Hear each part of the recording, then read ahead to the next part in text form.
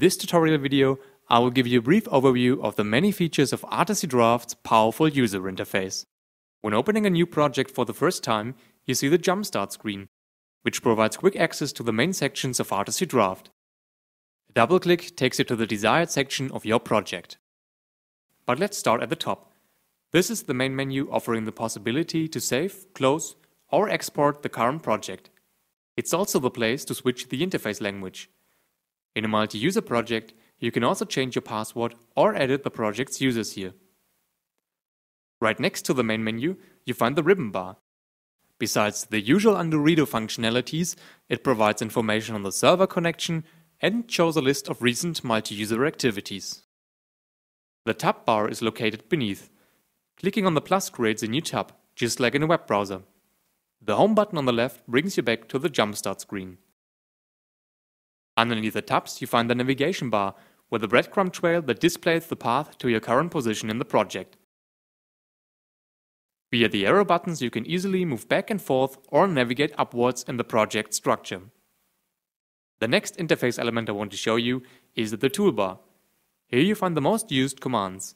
For example, it allows creating objects.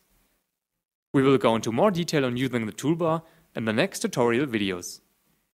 If you prefer to use a context menu instead of the toolbar, you can also right-click to receive a context-sensitive list of possible commands.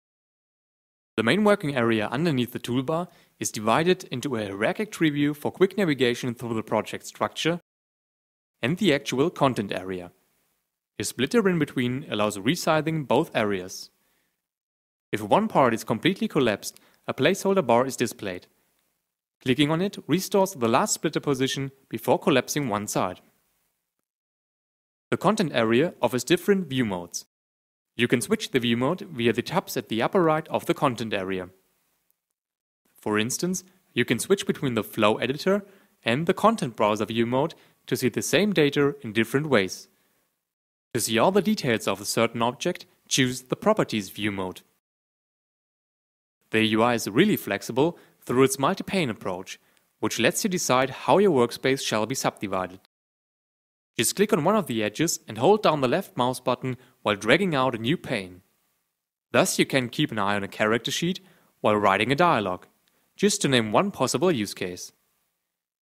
In addition, you can work with two windows, which is especially useful when having two monitors available. This tutorial covered the basics of the Articy Draft user interface. The next videos will show you all the details when explaining the different features.